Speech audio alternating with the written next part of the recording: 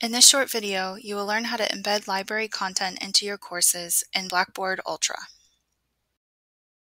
You can embed the Shoe Library's research guides or database lists directly into a course on Blackboard. To begin, sign into Blackboard and select the desired course.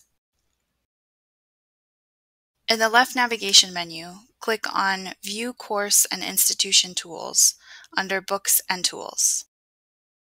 In the menu that appears, scroll to the bottom and click Browse All Course Tools. Scroll down and select the LibGuides option by clicking the plus sign. This will add a LibGuides link to your course content section. To change the name of this content, click on the three-dot menu and select Edit. At the top of the window, hover over the name and click on the pencil icon to rename the content.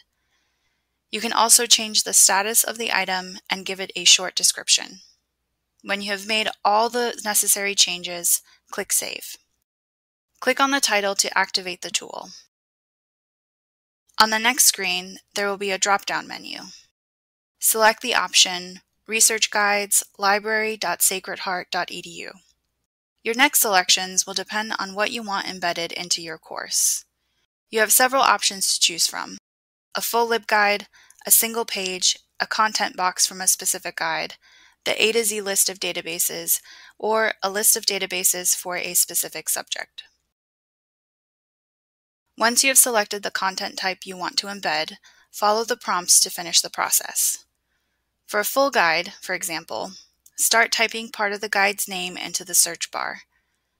Click on the title when the correct guide appears. You can choose a specific landing page for a full guide, otherwise it will default to the home page. The Embed Content button will activate when there are no choices left to be made. Click on it when you have made all your selections. You will see a brief success page and then will be taken back to your course content page. Now that the content is embedded, whenever you, as the instructor, click on the content item, you will see a landing page where you can choose to edit or view that content.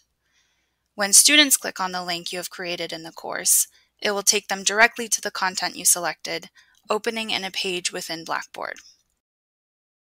For further assistance with embedding library content into Blackboard or any other questions, feel free to contact us at the library.